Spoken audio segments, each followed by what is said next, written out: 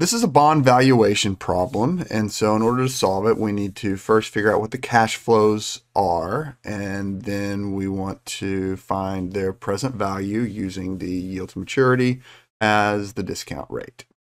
Okay, so first things first, we have a bond that has 12 years remaining to maturity and semi-annual coupon payments. And so there are 2 times 12 equals 24 semi-annual periods remaining. So we're going to draw a semi-annual timeline with 24 periods on it. Now going to the cash flows, let's start with the par value of the bond. Par value of the bond is $1,000, and that amount is going to be repaid at maturity. So that's going to be single $1,000 cash flow at time 24. And then we have the coupon payments. So what are the coupon payments? Let's go to the coupon rate. We have 9% coupons, and so that just means 9% of the par value is paid each year, and so that's $90. And since coupons are paid semi-annually, we're going to take this 90 and split it into 2 pieces. So each semi-annual coupon is $45. So we can put our 45s on the timeline as well. And so we know that the price should be the present value of these cash flows. And we see we have an annuity and a single cash flow. And so we're just going to add the present values together.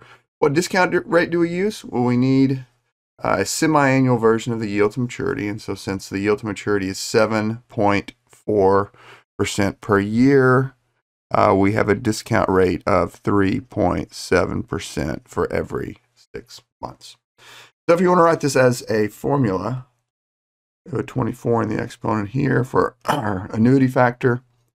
And then we have the present value of the lump sum payment at maturity. And so we can find the present value there. Alternatively, we can go to a financial calculator. If we go to a financial calculator, we're going to use 45 as payment, since it's an annuity, and $1,000 as FV, because FV should be whatever cash flow happens at the end of the timeline, incremental to whatever's covered by the payment. 24 is N, and 3.7 is I. We want to enter the payment and the FV as having the same sign. If you're holding the bond, both of those are inflows to you. And so the PV, or the price, is going to come out with a negative. All right, so let's enter these one at a time. 1,000 is FV. 45 is payment. 3.7 is I. And 24 is N. Compute my PV. I have 1125.81. That is the answer.